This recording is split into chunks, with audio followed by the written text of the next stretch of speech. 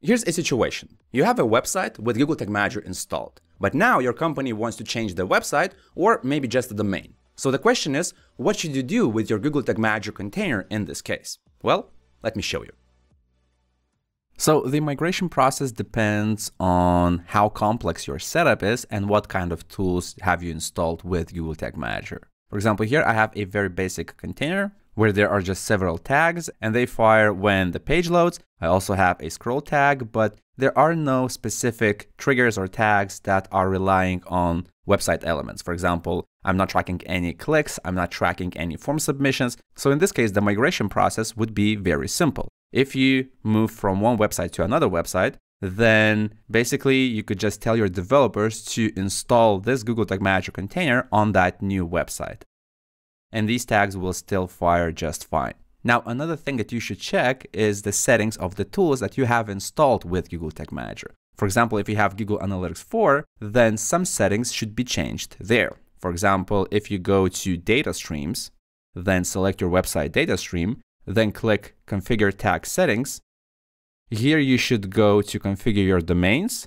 And if you have inserted your previous domain here, then I would recommend that you should insert here, or maybe as a new condition, your new domain as well. Optionally, you could also take a look at the settings of the data stream itself. Even though it's not necessary, you can change the stream URL right here.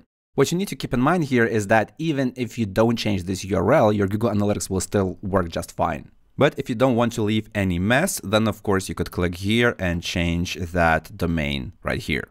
If you do this, then I think you will also want to change maybe the name of the property, because maybe that property right now mentions the previous domain. So this could be done on the account level and on the property level. So for example, you could go to account details and then here change the account name. That would reflect the new brand if your company is rebranding. But again, this will not affect your data collection. The main thing that I can think of right now would have been to go to the data streams and then change your domains in the configure tag settings section. But I have already shown how to do that. I cannot give you universal advice on any other tools that you have installed in Google Tag Manager, so you will need to research that on your own. But speaking of the Google Tag Manager setup in general, this kind of basic setup will work just fine if you just remove your container from the old site and then install the same container on the new site. Or in fact, you can even keep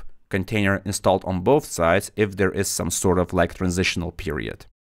But if your setup is more complex and maybe you have triggers such as click-related triggers or triggers related to specific forms, then the first thing that I would suggest that you do is, of course, ask the developer to install this container on a new website and then preview and see which tags fire and which ones don't. For example, if you just change the domain of the website, but the structure of the site remains the same, then these triggers will continue working just fine. For example, let's say that this website has changed the domain. Previously, it was a different domain. This container is installed on the website. So now I can just click preview, then enter the domain of the website and check if those tags work. Maybe it would even make sense for you to create a spreadsheet where you list all the items and then mark them if they work, and then maybe add some notes if they don't, which means that you will need to fix those issues. So let's see what we have here. We are tracking menu link clicks and also some form submission. So let's go to the website. Here I have pages and I have the form page. So now I will just submit the form and the CF7 submission event fired and my 2 tags fired. And this is working exactly as I expect. I can also click on the tag and see if some parameters were sent. I'm sending form IDs. So if I switch to values, I will see the value, although it's not working. Let me check why that is happening. Then I can expand this form ID, but my variable for some reason did not work. So that's the reason why you should always check that. Instead of using event detail contact form ID, I should be using just form ID like this. So let's see how this is working. And what should I change? So here, instead of this data layer variable, I should create a new one where the type is data layer variable and its name should be form ID with the uppercase I, like this. Now I click save, save the tag, and refresh the preview mode to test this new change. So now if I go to the page, then submit the form again, I will see that the event happened, the tag fired, and the value of the parameter is now correct. Now let's imagine that these are the menu items. So we have menu link 1, menu link 2, and menu link 3.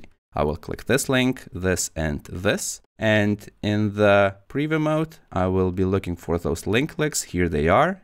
This is the first one, the tag fired. And on all of these, the tag fired. I can also check their parameter values, and they are correct. So it looks like this is still working just fine. And you should repeat the same process for everything. Now, the third scenario is that maybe your company rebranded and they built a brand new website. Maybe they changed the domain, maybe they didn't, but let's say that the website design was changed completely. And instead of this site, they are using a different one, which is this one. So now I will close the preview mode, and then I will try to check if this container and the tags inside the container are working with the new website. Since the design has changed, most likely many of the tags will stop working. This will work, but this probably will not work. The link click will probably definitely not work because this particular trigger is looking for a class, which looks like this.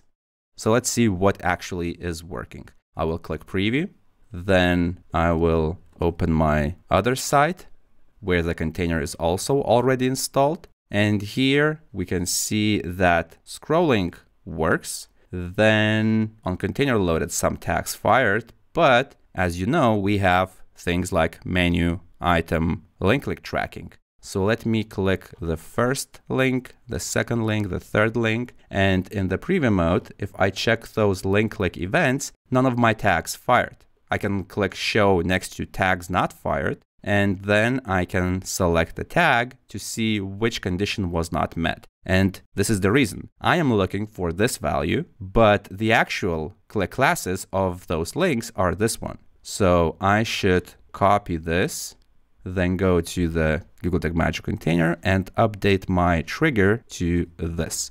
Then click save, refresh the preview mode by clicking the preview button. And now if I click the menu link and then check the event here, I will see that my tag has now fired and it sends the proper data. So this could be one approach, but if you have, let's say, hundreds of tags and your Google Tag Magic container was not audited for a long time, I would suggest that maybe you don't actually need to reuse this container. Maybe it's time for you to create a new container, start from scratch, and then what you will probably see is that when you are implementing new stuff in the new container, you will have fewer tags and fewer triggers, because it's very likely that a lot of the items that you have in your old container are actually no longer relevant. At least that's what I saw in many projects. So this is something that you and your company might consider. And that's the end of this tutorial. If you found this video useful, hit the like button below the video. That will help me understand what videos do you like and what should I create in the future. Also, if you want to learn more about Google Tag Manager or GA4, then subscribe to this channel. My name is Julius, this is Analytics Mania, and I'll see you in the next video.